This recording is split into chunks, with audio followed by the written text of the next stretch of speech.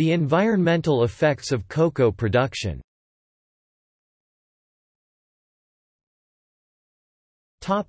Background. Cocoa beans are a high-demand consumer item all over the world. They are used in products such as chocolate, candy bars, drinks and cocoa powder. However, cocoa farming and the production of cocoa beans are extremely fragile and labor-intensive processes. The cocoa trees are also called cacao trees.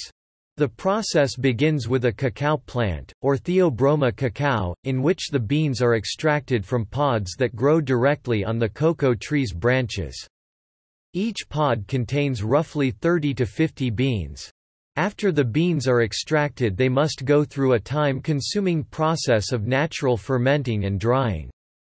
The farming process of cocoa can damage the environment depending on the practices of the farmer, as well as be limited by the environment itself.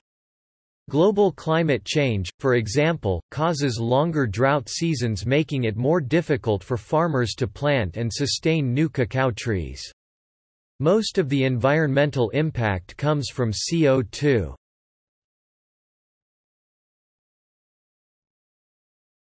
Topic: Process of farming.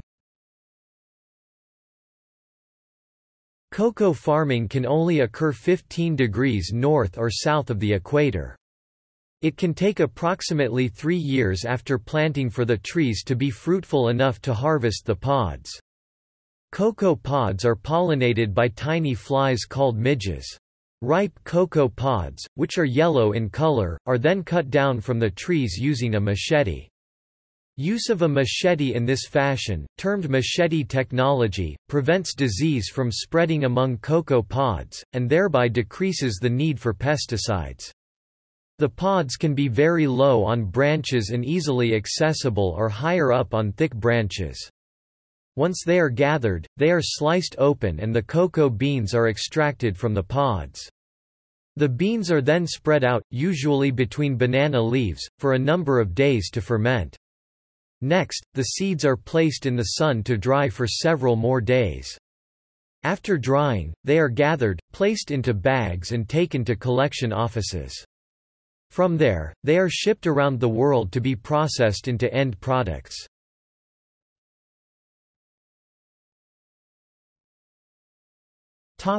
Environmental impacts.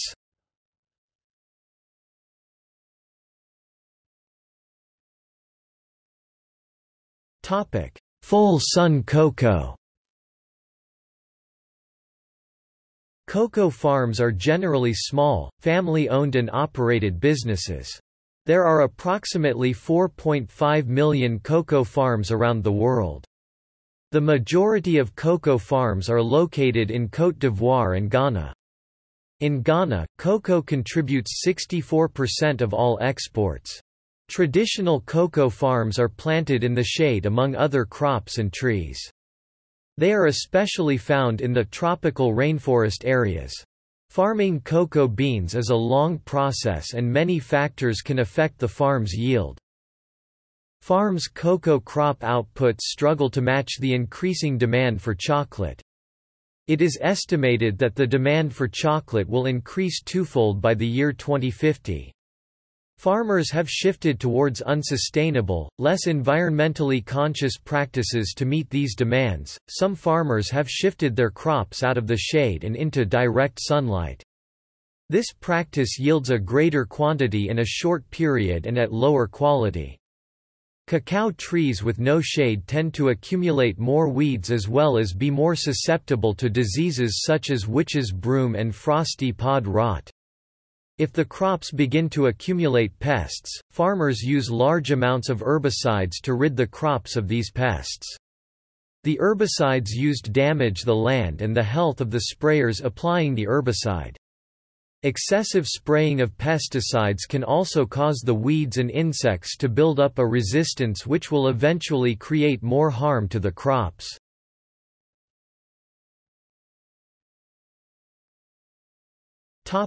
Deforestation. Cocoa farming also contributes to rainforest and old-growth forest deforestation.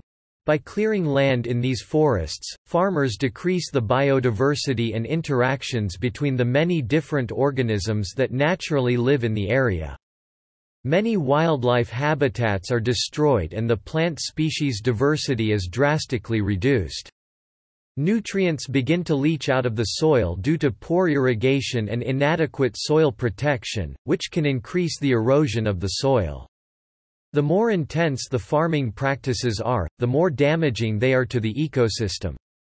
Cocoa farming becomes a destructive circle as farmers wear out the soils and cut further into the forest to obtain fresh land. All of these processes stress the cacao trees and result in lower yields, giving the opposite effect to what the farmers expect from these practices. Some of the forests in Ghana and other cocoa-producing countries have been declared protected by the government after observing the tropical rainforest destruction. However, with a shortage of fresh land to plant cacao trees, some farmers are beginning to illegally cut down parts of these protected forests. It has been estimated that approximately 50% of these protected forests have been cut down. On September 13, 2017, NGO Mighty Earth released a report documenting findings that Cargill, Olam International, and Barry Callebaut purchase cocoa grown illegally in national parks and other protected forests in the Ivory Coast to feed demand from large chocolate companies like Mars, Hershey's, Nestlé, Mondelez, Lindt, and Ferrero. The report accused the companies of endangering the forest habitats of chimpanzees, elephants, and the many other wildlife populations by purchasing cocoa linked to deforestation. As a result of cocoa production, 7 of the 23 Ivorian protected areas have been almost entirely converted to cocoa. Cargill, Olam International, and Barry Callebaut were notified of the findings of Mighty Earth's investigation and did not deny that the company sourced its cocoa from protected areas in the Ivory Coast.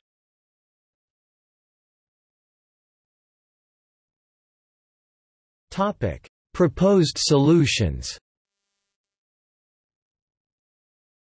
Through groups and programs such as the World Cocoa Foundation, Rainforest Alliance, Roundtable for a Sustainable Cocoa Economy, and activities of regional NGOs like Conservation Alliance, IITA, and Solidaridad, cocoa farming can return to its sustainable roots through education programs and help in finding ecologically and economically sound resources to further their farming.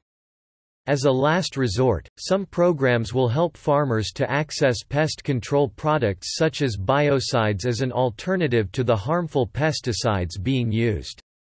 Other programs promote proper irrigation, composting, suitable soil management, and intercropping, meaning planting other trees and fruit crops in the surrounding land of the cacao trees. Some farmers will burn old, fermented pods and place them back in the soil as a form of composting and fertilizer.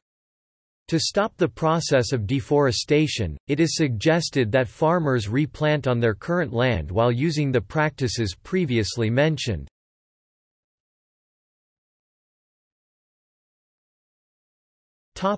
Shade-grown cacao. Cacao pods evolved to grow in the shade of a highly biodiverse rainforest canopy.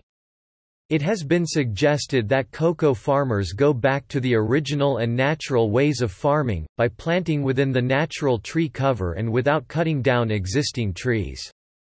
When an area has already been clear-cut, another possibility exists. Planting trees, especially fruit-filled trees around and within the plantation, helps with growth of cacao plants. These trees can provide shade to the cacao plants and be a source of oxygen replenishment to the environment. Additionally, planting cacao under taller trees protects the more fragile cacao from direct sunlight, which greatly increases the length of its productivity and makes the cacao tree less vulnerable to disease. Another benefit of such companion planting is the increase in potential habitats for birds and insects.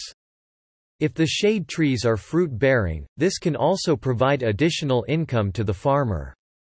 However, simplifying such shade cover may threaten biodiversity. Therefore, maintaining the complexity of shade structures is paramount in combating losses of biodiversity. Shade trees return organic matter to the soil through falling leaf litter and decaying branches. The shade provided by these trees also helps to keep soil moist in dry seasons, which results in less damaging irrigation practices. Shade trees will raise the amount of infiltration and slow erosion of the soil. Since shade inhibits the growth of weeds, farmers are able to use less or perhaps no pesticides, which can decrease the occurrences of witch's broom in these crops. Cacao plants that grow in the shade provide the environment with more biodiversity, allowing natural populations and habitats to flourish. Finally, shade can be extremely helpful in keeping and lengthening the productivity of old-growth cacao plants.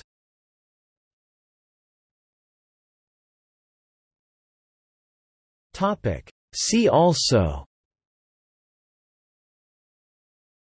The dark side of chocolate.